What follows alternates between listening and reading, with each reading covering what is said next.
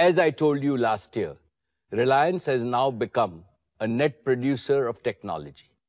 Breakthrough technologies and innovation have always been the greatest wealth creators for nations as well as for corporates. Reliance internalized this Vikas mantra at every stage of its growth.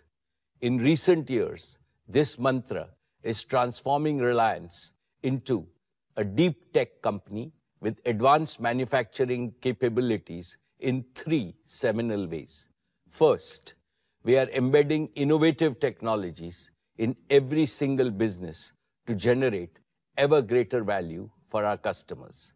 Second, our talented engineers and scientists are incubating several critical technological innovations in-house to enhance our product and service offerings.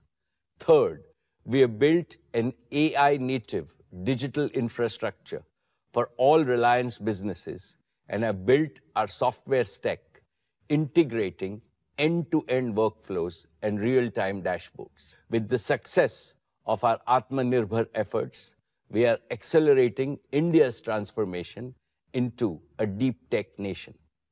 Reliance spent over 3,643 crores in the financial year 24 towards R&D, taking our spend on research to over 11,000 crores in the last 4 years alone. We have more than 1,000 scientists and researchers working on critical research projects across all our businesses.